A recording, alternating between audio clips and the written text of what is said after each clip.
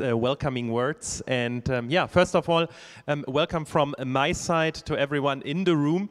Yeah, we will talk a little bit about the agenda of our study trip after this short lecture that we are having. And yeah, welcome everyone joining online. I hope you enjoy what we have brought.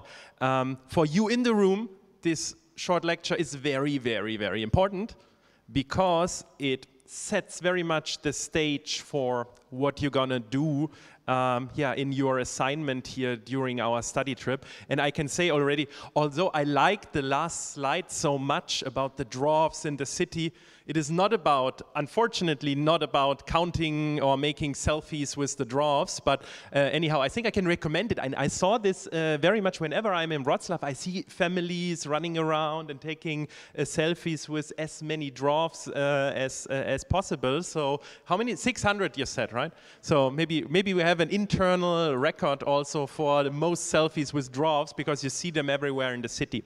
So that being said, so this lecture is highly important for the assignment and for everyone joining online. I hope you learn something. You take something out, something interesting, something that you might find useful, because it is about entrepreneurial ecosystems. And do we have a clicker? Some presenter?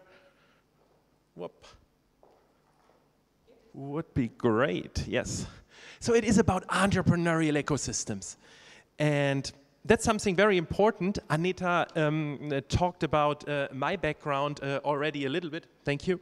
Yeah, entrepreneurial ecosystems is something that is also highly relevant for me as a professor, as a researcher, and also for what we do in practice. Anita also introduced our university, HHL Leipzig Graduate School of Management, and we are, and consider ourselves, a very, very important driver of an entrepreneurial ecosystem. And my role as an academic director of digital space is, to complement this ecosystem with an incubation program dedicated to digital business models. And today in this lecture, I want to talk about what really entrepreneurial ecosystems are, how they are composed, and also going, as you're all master students at a university, we go a little bit into theory and look a little bit into what research says about entrepreneurial ecosystems. So let's get started. As I said, we will talk about our agenda after this session, but let's get into this. So entrepreneurial ecosystems. Couple of things, three main aspects I want to talk about. First, I would really like to get everyone on the same page to understand, hey, what is the background and what actually is an entrepreneurial ecosystem. Then we're going to talk about some clear framework that is nice to apply. So everyone in the room knows that I'm a framework guy and I like structures, and I brought you a fantastic MISI structure, the 8 pillars of entrepreneurial ecosystems, which will be highly relevant for your group work here during this day.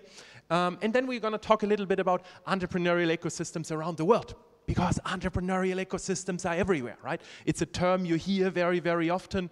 And yeah, we look a little bit into different regions of the world and the entrepreneurial ecosystems there. So, background. So, the history of entrepreneurial ecosystems. And this is quite interesting. So, first of all, a very, very general and basic understanding. Whenever we hear the term entrepreneurial ecosystem, it is about understanding that it's about interdependent actors and also factors that somehow work together in an environment. And basically, it is about managing or also influencing these different actors and factors in a way to achieve some productive entrepreneurship, entrepreneurial activity. That's very, very important basic understanding. And interestingly, and I start with this, as I said, I like to do research, and this is why I want to look a little bit back, because this is very, very interesting. This concept of entrepreneurial ecosystems emerged in our entrepreneurship research community basically in the 1980s, 1990s, so most likely the time before most of you were born. And until then, research in entrepreneurship was always focused on specific companies looking, hey, why is that company not growing? Why are companies struggling when they are young? What are entrepreneurs doing? This is what entrepreneurship research was about. But in the 1980s, 1990s, that view changed and it became more of a community perspective in research.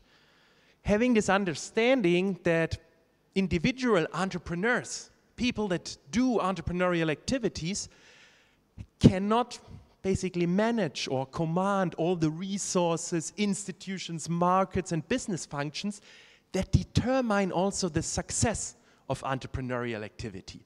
So you can be maybe the best entrepreneurial-minded person in the world, have maybe a fantastic idea, build a new venture, but it doesn't work. And it's maybe not your fault, it's maybe not that you lack something, some capabilities, but it's the environment. The environment you are maybe physically located in, you are working in, you are acting in. And this is important to understand that especially entrepreneurial success until then was looked very, very narrowly on the individual basis, and then said, okay, there is so many more factors that really influence the success that need to be considered, and therefore this idea of ecosystems with different actors and factors came up. And research started then and looked into ecosystems all around the world. And there is many, many, many examples, so I brought just some here. For example, there were some very few empirical studies in the beginning of looking into what do we have here? Waterloo, Calgary, Canada. So it emerged a lot in the North American scene, looking into specific regions and saying, hey, why do we have a region here where, for example, many new companies come up in a chemical sector, for example? Why do we have, in this region of the world, so many manufacturing companies coming up and being very, very successful? Why do we have so many tech companies in specific areas coming up and not in others? So why is that the case? What's the root cause for this, and where does it come from? And these empirical studies then showed how value was created, not only on the company level, but at the entire ecosystem. And system, I mean, the word system already implies that sometimes there can be very, very complex systems, right? And entrepreneurial ecosystems are also very, very complex. And therefore, it is so important, as I said in the beginning, that we maybe narrow down and break it down to some specific aspects, specific factors and actors that you can look at to understand, the ways of value creation, but also the ways of, how interaction and, in the end, this entrepreneurial success is created. And there were many regions looked at, and it's really about looking into context. And this is important takeaway for all at the study trip here and for everyone online also to understand ecosystems. You try to understand the context. So it's not like understanding a tiny little piece of it, but understanding the broader picture, the context of entrepreneurial activity. And therefore, understanding a context is not something that you can do very, very narrow-minded, just saying, oh, I'm just interested in, for example, how the labor market works. This is maybe nice to understand, but in entrepreneurial ecosystems, you really need to understand the bigger picture. And this is also I would say, the mindset that we are having here for our study trip in Wrocław. not looking only at the theory and looking only at specific industry or something, but really getting impressions from different perspectives. This is why we have company visit and different entrepreneurs talking to us, also doing a city tour to understand the context. So this mindset is very, very important. And research in this field really went up.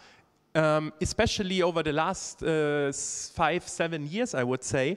But interestingly, much of the research is done on the very, very developed and, I would say, mainstream entrepreneurial ecosystems. So everyone wants to find out, how does Silicon Valley work? How does the very, very big entrepreneurial ecosystems everyone knows work? So there is a lot of empirical work. And people are also saying this field of research is very theoretical. So meaning there is a lack of clear theory to really understand ecosystems. And this is what we will also see. People talk about ecosystems and many different factors and many different actors involved, but there is not this really common theory where you can say, okay, this is basically how entrepreneurial ecosystems work, because it's such a complex and also living construct that you need to understand. And these 8 pillars, which we will talk about a little bit later, this is one way of trying to set up a kind of theory or a theoretic lens, at least a framework on this complex topic, to narrow it down and have some ways of looking into this. So research in this field going up very much, but lacking the smaller ecosystems, lacking also the emerging ecosystems.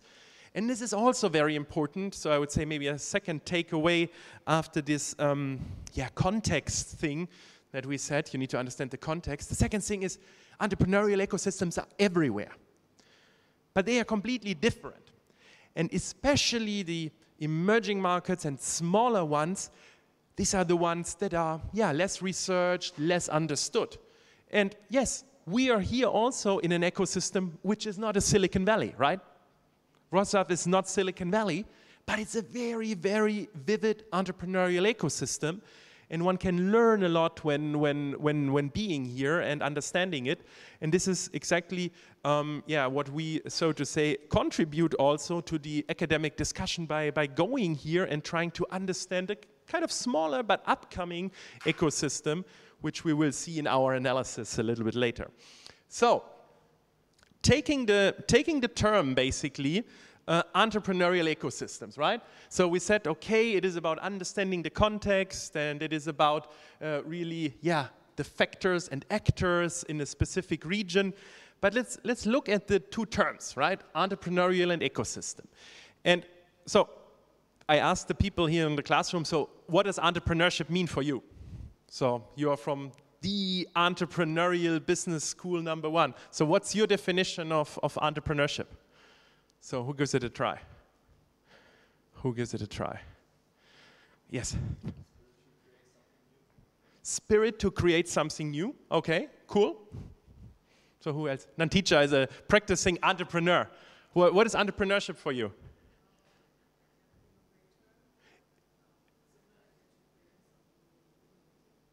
Do something innovative, being an innovator, like you said, like creating something new, right? So I like very much that you are talking about creating something, right? What else? Yes, Anas. Taking decisions in the field of uncertainty? Yes, very good. It's also one of my core pillars of strategy definition, when you remember my strategy lecture, right? Saying, hey, it's taking a decision under uncertainty, right? Very good. Because if you just have an idea, and if you don't take a decision, right, you don't realize it, right? Yes? Yeah, mindset to change something. Right, very good. And you see already, Michael, something, okay. Yeah. Changing something, making something new, being innovative. You see, once again, when you think back what I tell in my strategy class, right? Very, very multifaceted construct, so to say, many aspects related to this. And it's the same with entrepreneurship. But I very, very often, and I get the question also very, very often, this is why I like to ask you as well, they say, hey Dominic, you're a professor of strategic entrepreneurship. What is entrepreneurship for you? And I always say, it's basically about two things. Very, very simple. So the first one is recognizing opportunities. So being alert, being open, seeing what is going on, understanding the environment, understanding maybe some deficits. So finding opportunities. And the second part, and very, very crucial part, is then rolling up the sleeves and seizing this opportunity, right? It's always these two aspects. Understanding or finding opportunities, and secondly, doing something about it and seizing the opportunity. And that's an entrepreneurial mindset. And this implies something very, very important as well. Whenever you hear entrepreneurship, many people just think, okay, it is about building a startup, right? Many people say, oh, entrepreneurship equals creating a startup, and I want to be a cool, fancy entrepreneur. That's one way. But for me, entrepreneurship is something on a way higher level. And this is what I want to give you on the way, because it's very, very important when we put it into the context of entrepreneurial ecosystems. Entrepreneurship is about understanding and finding opportunities and then seizing them independently. If you create a new venture, if you work in a corporate, if you are a consultant or whatsoever, this mindset of seeing opportunities and then seizing them is something very, very important. And also in the context of entrepreneurial ecosystems, because entrepreneurial ecosystems do not equal just a collection of startups. It's way more. And that's very, very important. And very, very often you see, oh, entrepreneurial, that means the entrepreneurial ecosystem, this is about this 15 startups in this specific domain, for example, that are located there. No, it is way broader and should be understood more holistically. So remember this: opportunity, recognition, and then seizing opportunities as one way to describe entrepreneurship. There's no right or wrong, but it's definitely wrong to just equal entrepreneurship and startups. Very, very important. So, first component, entrepreneurial, we have. Second one is ecosystems. And ecosystems is actually a term that basically comes from biology. So, you might have heard it in your 7th grade biology class back at high school. And basically, it's a biotic community, it's a physical environment, and all the interactions. So very, very easily said, it's an environment and all the interactions, everything that happens in there. And that implies already that it's not just about the startups. All the interactions that happen there. And looking into this concept of ecosystems, it is stated that it's about a co-evolution and mutualistic interdependence. And that adds, once again, this complexity aspect into what we are looking at, into entrepreneurial ecosystem, right? Meaning if you change on one thing in an ecosystem, that can have an impact, or maybe a tremendous impact, on many, many other factors or actors that you might not maybe be seeing in the beginning, but that in the end, have a tremendous result. And in the biological ecology, it's also about this co-evolutionary rise and fall. Maybe something in an ecosystem happens that in the first place maybe means, oh, one company dies, one university leaves, one supplier changes location. That can have then a tremendous impact on rise and fall of many, many other actors. And that is this ecosystem component is very, very, very important to have in mind, this biological background, basically, there is, when you look it up into the internet, you find often metaphors comparing it also to ecosystems in the forest, for example, right? If some species dies, it can have a tremendous impact on other species as well, where there is no direct dependent and independent variable relationship in the first glance, but through the complex system, there was a relationship, and yeah, it can have a tremendous impact if something rises or falls within an ecosystem. So, that being said, we have the entrepreneurial ecosystem. So the term of entrepreneurship not being only related to startups. And second, we have this ecosystem perspective, which means really all the interdependent relationships that you have in actors and factors.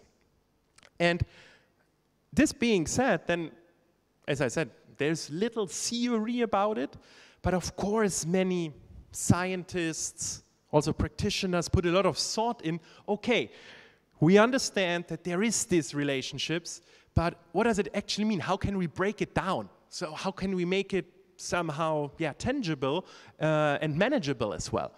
And yeah, of course there is this relationship, this or mutualistic interdependencies.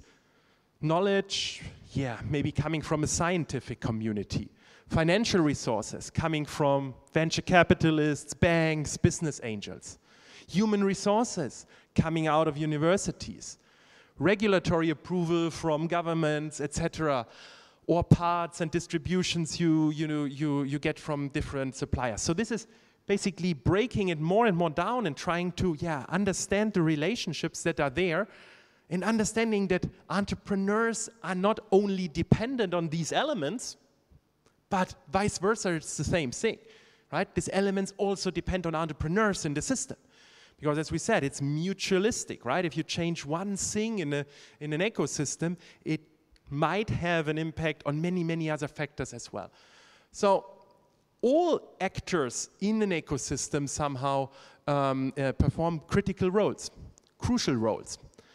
And it is therefore so important to understand what are all these aspects one should look at. And there were then some concepts of entrepreneurial ecosystems that emerged, looking into specific parts of it. Van de Ven in 1993 said, okay, we need to basically understand the infrastructure. And looking into entrepreneurial ecosystems is basically about understanding infrastructures. So about public resources, etc. I don't want to go too much into detail. And more researchers over the last, I would say, 30, almost 40 years went out and tried to narrow it down and break it down into specific components. So, for example, there is one very, very famous framework saying, okay, it is about policy, finance, culture, support, human capital, and markets. You see already that there are aspects in there that you might not maybe have on a first glance or something that comes up first to your mind when thinking about entrepreneurial ecosystems. Thinking also about the culture, about some social factors in a physical environment that also has a maybe very, very significant implication on what is happening in the respective ecosystem. And taking all this, there's lots of sorts being made of what is actually an entrepreneurial ecosystem. And I said in the beginning of the lecture, I want to give you something on the way. I want to give you something out of this, I would say maybe fragmented field of research, fragmented field of frameworks and theories that is easy to understand and easy to apply when thinking about entrepreneurial ecosystems. And I brought basically the 8 pillars of entrepreneurial ecosystems that basically condense all the factors that have been researched on, that people say this is relevant for understanding entrepreneurial ecosystems. It's 8 factors. It's about markets, it's about regulation and infrastructure, it's about funding and finance, it is about a support system, it is about human capital, it is about culture, it is about education, and it is about major universities. So different factors, some maybe a little bit interlinked, but this is basically covering with these 8 pillars, so to say, covering a holistic view on an ecosystem. And if you think about these 8 pillars, each of them in detail, and put it, so to say, together, you get a very, very, very good view on ecosystems. So let's go a little bit into this and understand each of the dimensions a little bit better. The first one, it is about accessible markets. So what does it mean? Why accessible? So it means, okay, what is actually kind of the market potential there? Is it the size and growth of a specific market region, being it in total for the economy or for a specific industry? It is about access to information also. So understanding also a market is also very important, and how transparent is a market. Can you understand how big and how fast the market develops? Very, very important to understand. And how to access this. If there is maybe a potential that you say, okay, people might be willing to spend money on something, but can you actually access this? Is there the right infrastructure, so to say, for payment, for example? So if you go out with a very easy example, if you go out with an online business model in a region of the world where you think, hey, they exactly need it, but people are not used to credit card payment or to online payment, you might have a problem, right? So understanding this, okay, how accessible is the market with specific things for making businesses work is very, very important. And also, of course, consumer behavior. How is consumer behavior in markets structured? Are consumers likely to buy something, or is there different preferences? The second one is about regulatory. Then the regulatory framework and the infrastructure. Ease of starting a business. So, who has started a business in Germany already? Yes, and was it easy? What did you do, UG? Or what did you start, or GmbH? GmbH. Okay, people say it got easier, right? But there is, of course, countries where it's even way easier, right? And you needed to go to a notary, you needed to fill a lot of paperwork, right? German bureaucracy does nothing without honest paper, right? And there is, of course, countries in the European Union where it's way easier to found a business, for example, right? Some people going to Estonia, for example, where you can register a business online, do all the tax things online, do all the accountancy online, and have it way easier. But there's also countries where it's very, very difficult to form a legal entity and start a business. So the ease of starting a business, very, very important to consider. Tax structures, there might be tax incentives. And think back what we said about the definition of entrepreneurial ecosystems. We said, okay, it's also about commanding these different factors and maybe managing or steering them. And of course, public institutions, governments are interested in creating entrepreneurial ecosystems for the wealth of an economy. And there might be some tax incentives for specific industries or branches that shall be pushed. So things like this, looking into this tax system, how complicated is it? Is it generally business-friendly legislation or policies? There are parts in the world where it's not so business-friendly. Access to basic infrastructure, access to high-speed internet, to infrastructure in that sense. Maybe also access to transport. And here, very important, maybe one disclaimer to this framework and the categories that we put below this.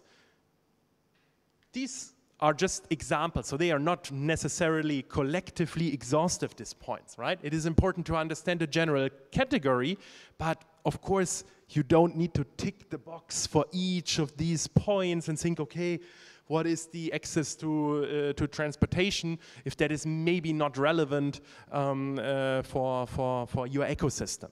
So it's just about understanding the areas where to look into when trying to understand an ecosystem.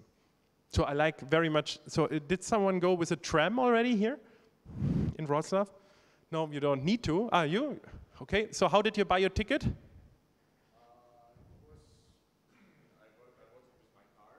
With your credit card, right? Yeah, very digital, right? So you have seen maybe the trams, right? They, in the first glance here in Wrocław, they don't look very digital, right? It's a very classical tram, right? But if you go in there, and that's the big difference to Leipzig, for example, where the tram looks maybe fancy, shiny from the outside. But if you go into a tram here, or if you go into a tram in Leipzig, it's a completely different digital experience. Has someone tried to go on a tram ride in Leipzig, entering the tram without a ticket and trying to buy a ticket with your credit card? No, what is it? It says coins only, and please put in the right exact amount because the machine doesn't give change.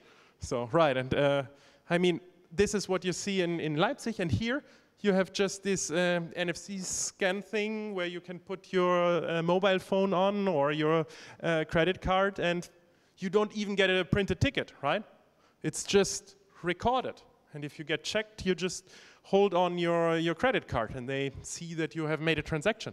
So this is something quite interesting, and this is maybe something when we're looking into ecosystems, hey, wow, there is already in the field of transportation something very, very interesting, something very, very advanced maybe, and this again says a lot about consumer preferences and consumer behavior, that people like paying cashless, contactless, right?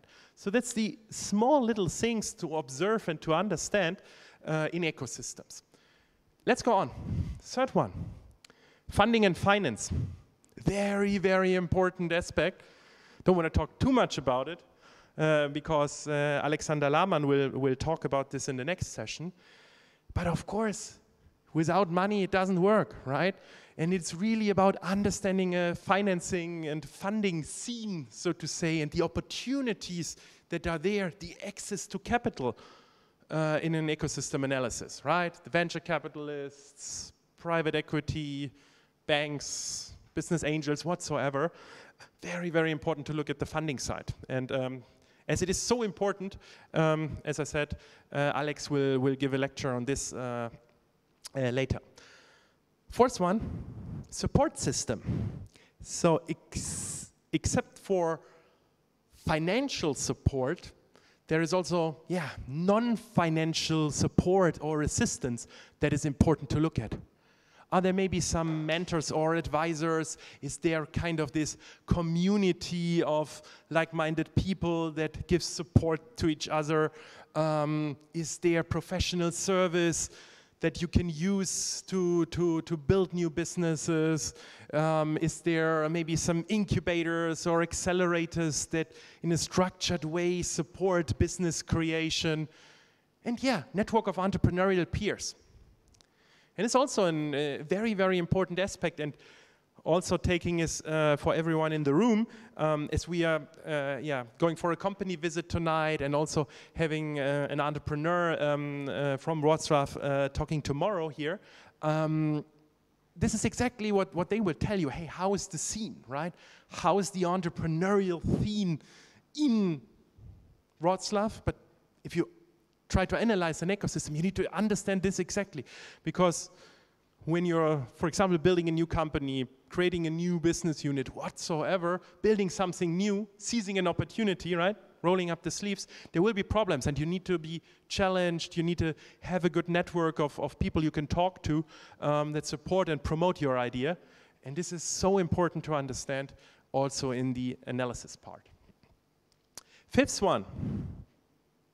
We talked already about finance, but it's also about human capital, right?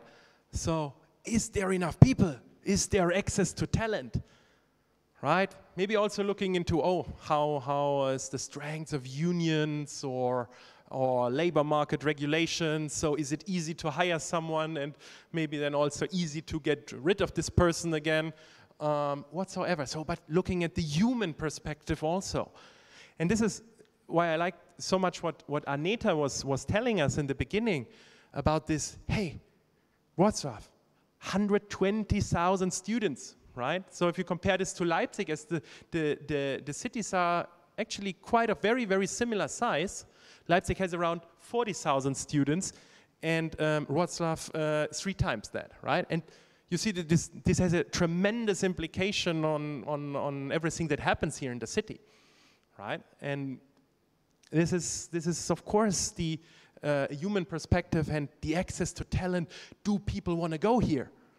If you need young people for your business, is this an attractive area where people want to live, right? Very important to consider. 6, cultural support.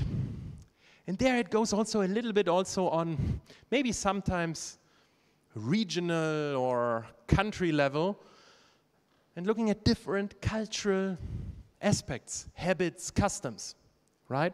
Is there maybe a supportive cultural setting for creating businesses and being an entrepreneur, right? So in Germany, we always get the question, oh, if you tell your grandma maybe, oh, I was at HHL and now I understood how to build businesses and I want to become an entrepreneur now, so what would one or the other grandma maybe say? So how is that when you founded your business? So what did your grandma say, or your parents? Wasn't happy about it, right? The German mentality is, hey, you create your own business. Don't you get a job at Siemens, or I don't know, at Mercedes-Benz or at BMW? Are you not good enough to get into a good company? You need to build your own company, right? This is not everywhere. It's stereotyping, right? But it is very much of a risk-averse, not so much risk-loving culture. And you see, if you compare countries, of course, there is, of course, different perceptions of it, right?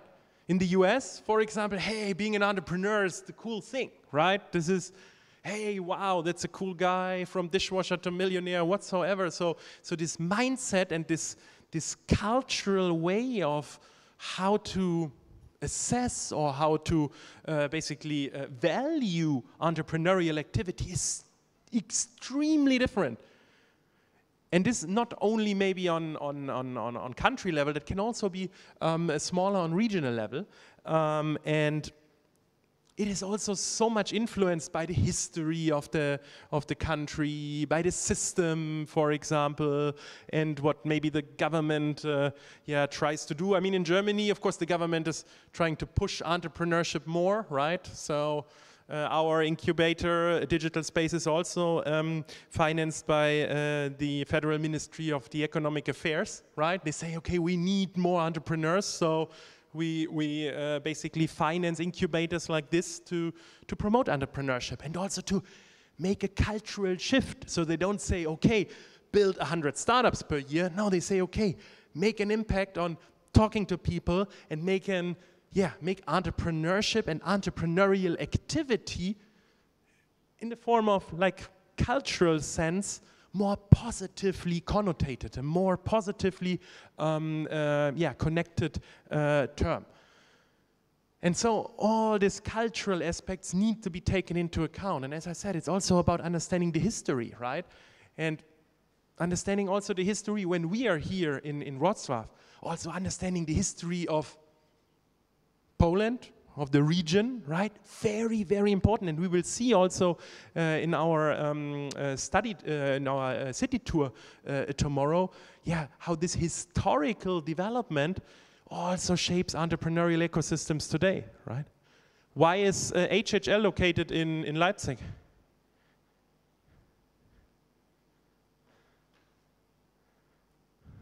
Why? Why? Yes.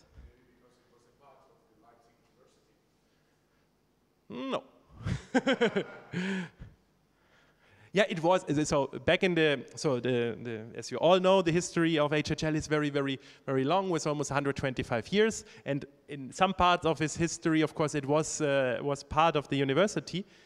But why was it initially founded? Why was HHL founded in 1898, so 124 years ago in Leipzig? Yes.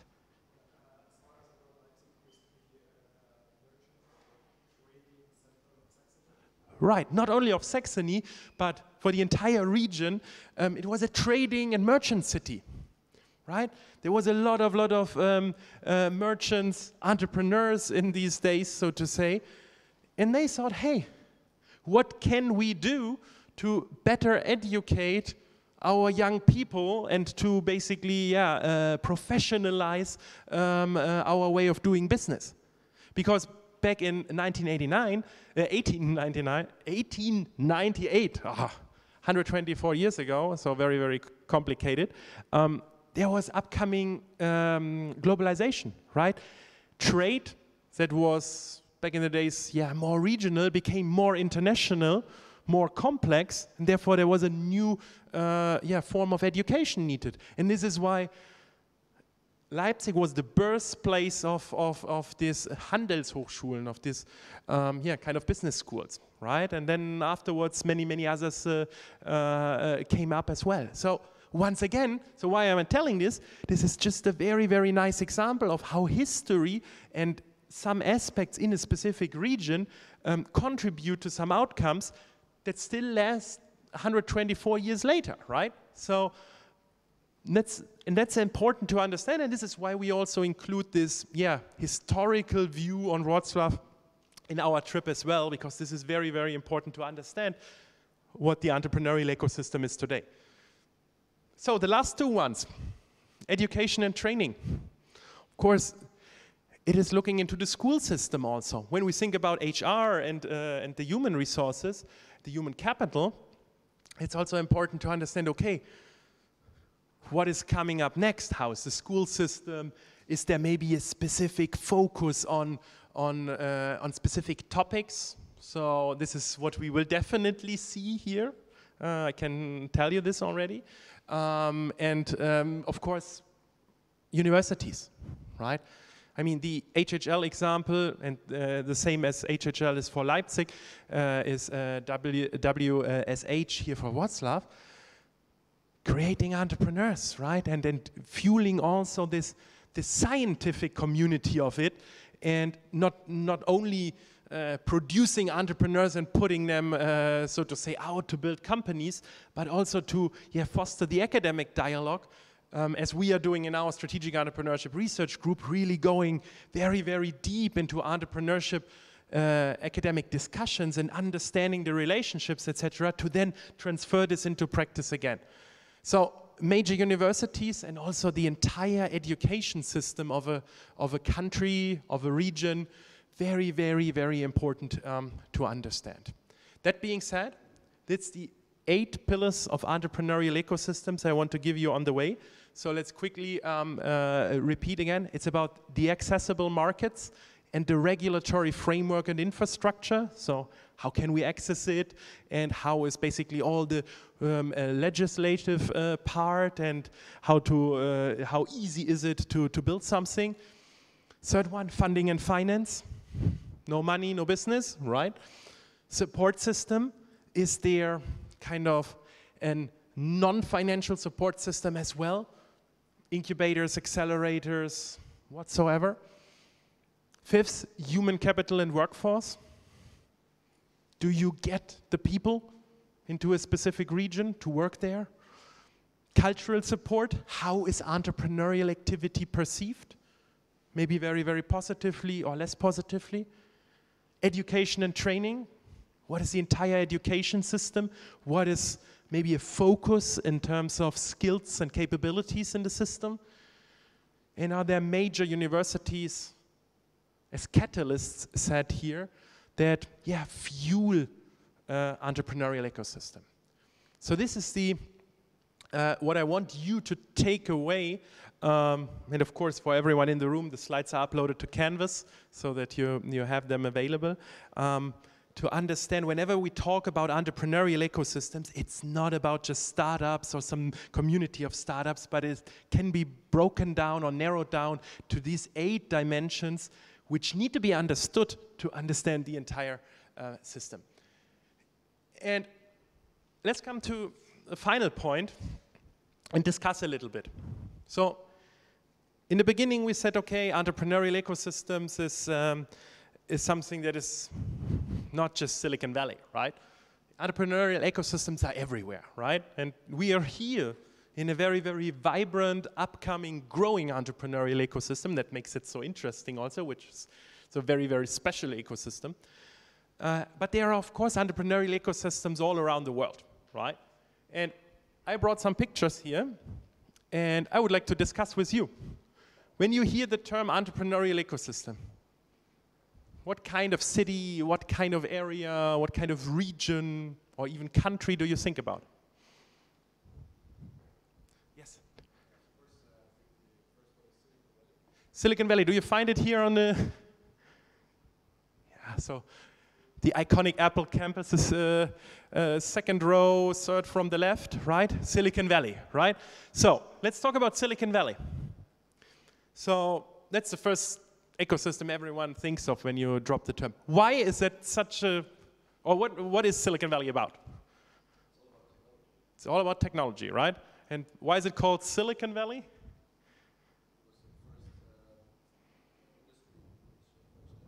Yeah, right, so microprocessors, right? So tech, and today every tech company, of course, the big ones have an address in Silicon Valley. So why is Silicon Valley such a big ecosystem? Yes.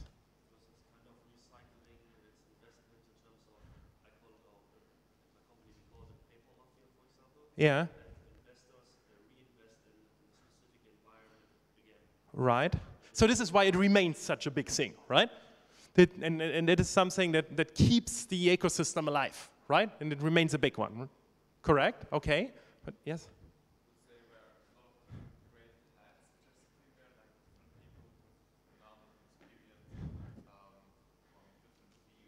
Yeah. So, right. So it's different backgrounds, different. It's very, very international, also for American standards, and it's also, as you said, it's bright people coming and doing something. But why? Why did it happen there? Why did it happen south of San Francisco? I mean, there's not this one reason. But think in our 8 pillars again. 8 pillars, why did it happen? Why did it happen? Oh, yes?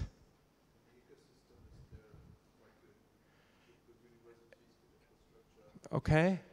Yeah, meanwhile, now if you would go through, right, if you would do the ecosystem analysis for Silicon Valley, you would basically, in all these areas, you would find something great. But why? Where does it come from? I mean, it could have happened everywhere in the world, right? But why did it happen there?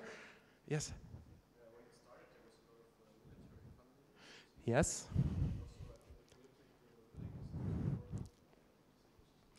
Right? So military is one aspect. There was a lot of R&D to tech military things, yes? And where is R&D usually located? Yes.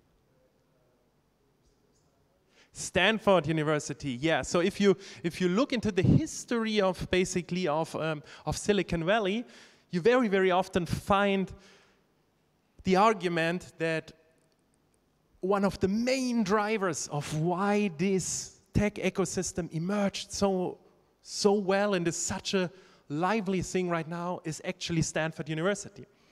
And this is why it's so important to understand this 8-dimension major universities as catalysts, because all the aspects that you were mentioning, right? Accumulating smart people, bringing young people together, thinking what we said about what is entrepreneurship about, innovative ideas, right? A lot of comes from universities, right? And Stanford University was one of the core drivers in this region to basically enable the emergence of this fantastic ecosystem today. I mean, there's many factors that come together. You cannot just say, oh, this was the only one, but really a major one. And let's talk about some other ecosystems in the world, and you see ecosystems emerge for different reasons. So Silicon Valley, one of the main reasons, Stanford University. Which other ecosystem you have in mind or you maybe recognize? Yes? Singapore, yes. Why that? Right. And the very international orientation. Right. regulatory framework. So second pillar of our thing, very, very favoring the ecosystem in Singapore. It's actually not on, I think it's not on the, no, Singapore is not on here, no. But yeah, very nice example, yes. I think there was a hand, yes. Israel, yeah, so we have it. I think it's not so easy to see, but somewhere is, here. Second line, the last one, it's Tel Aviv. So why Israel? Military, right? Right. So Israel is such a tech hub, mainly driven through military expenses, right? And military education and focus on R&D for military technology. And this is interesting. So what happened in the last couple of years, why is, or maybe 10 years, 10, 15 years, why is Israel so interesting for the automotive industry?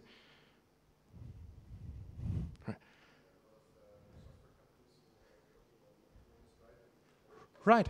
So many of these aspects, also this, I mean, we all know that cars become smarter and smarter and have more sensors, and lots of research on sensor technology that you need for autonomous driving, for assisted driving, comes from military R&D, and many of the companies going basically out of military and doing it for just commercial use are resided in Tel Aviv or in Israel in that field, that originate from this military aspect. So that's quite interesting, yes. And here you see the difference, right? So Silicon Valley, you can break it down very much to R&D, Stanford. Israel, you can say, hey, this comes more of from a high investment into military technology, which was also related to R&D, and then basically drove this entrepreneurial ecosystem. So completely different root cause, basically, yes. India, yes, we have, I think, yes, the second one is Bangalore, yes. So, what's India? What makes India special?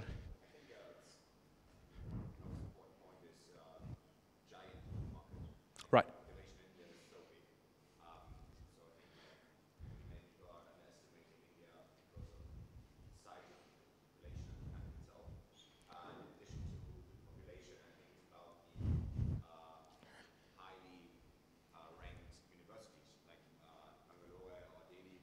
Yes.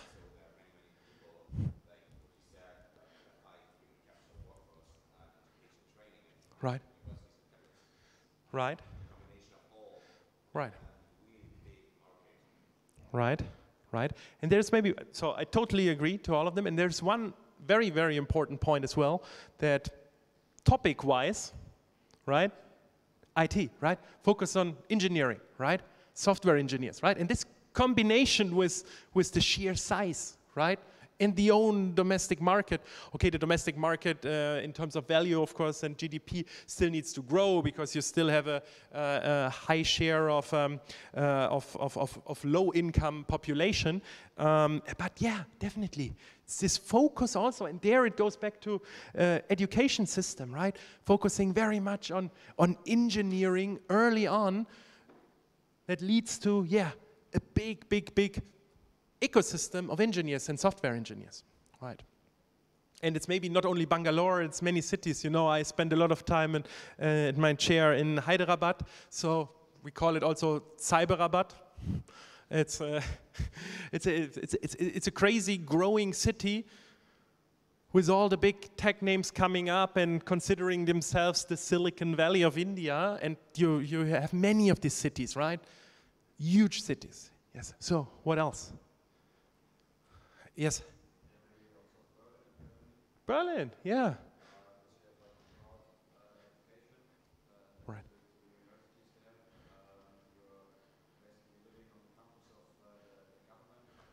Yes.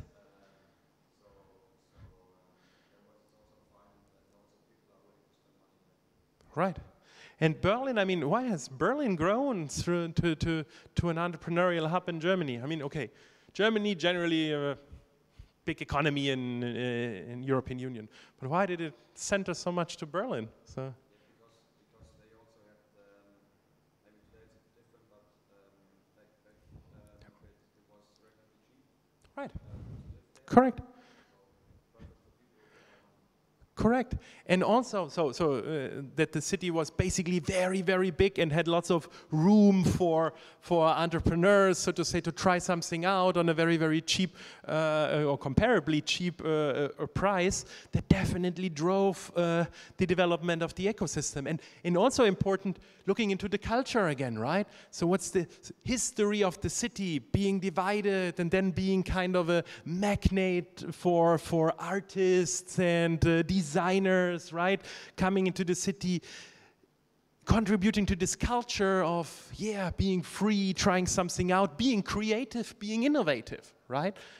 And compared to Munich, for example, which is another fantastic entrepreneurial ecosystem, of course, what is Munich? Is driven by some culture, art, cheap price thing as Berlin? Yeah, TUM. Right? Very much so, engineering focus, etc. Right? So very, very different. And there, just as an example, so you see also within countries, totally different reasons or root causes why entrepreneurial ecosystems emerge. And this is very, very important to understand. And I think it's also quite interesting to see. That being said, when you look into entrepreneurial ecosystems around the world, so the big ones basically are really the ones from the really established economies that dominate our, so to say, our perception of entrepreneurial ecosystems. But I want you just to understand that it's not just about these big entrepreneurial ecosystems, it is about entrepreneurial ecosystems basically everywhere and understanding them through this lens of these 8 dimensions. And here are some ecosystems, I mean, very, very big ones, Silicon Valley, Boston, and other ones. But we are here in Wrocław in a very, very, as I said already, young, vivid, growing entrepreneurial ecosystem. And it's so interesting to see why it is so so to say, upcoming, growing, and getting bigger and bigger every time we come here. So that's very, very important to have in mind. And it's also to have in mind that it's not only about the, so to say, the main industrial regions of the world. Also in, regions and parts of the world which are maybe still in a developing stage. We had the example of India here. Very, very, very massive entrepreneurial ecosystems came up and are growing day by day. And quite interesting, I like this graphic very much. I don't want to go too much into detail, but basically the Asia-Pacific region has already outscored, so to say, the European top ecosystems, so to say, in terms of share of the top ecosystems, but still North America with the US still being number 1, so to say, or leading with most top entrepreneurial ecosystems, but definitely a growth in other regions of the world. And we have seen on the slide before some pictures also of Asia, Southeast Asia, very, very interesting markets. And you could also continue to talk about this for a very, very long time. But that being said, I would like to thank you, everyone, for this, I hope not too boring introduction into a little bit of the background of what entrepreneurial ecosystems is about, what entrepreneurial ecosystems are. And if you take something out of this lecture, the least thing is, that entrepreneurship is about opportunity recognition, but also about seizing these opportunities, rolling up the sleeve and doing something. Very, very important combination. And when you want to understand entrepreneurial ecosystem, really this interdependent relationships of different and many different factors and actors, you can use this 8-pillar framework to understand the core drivers of it. And having maybe seen in the examples here that we had, that different factors can be a root cause for the growth of entrepreneurial ecosystems, as we have seen with Silicon Valley, with Singapore, with Berlin, or with Tel Aviv, for example. Yeah, so thank you very much for the attention, and yeah, also everyone online, thanks for joining, and yeah, have a great day. Thank you very much.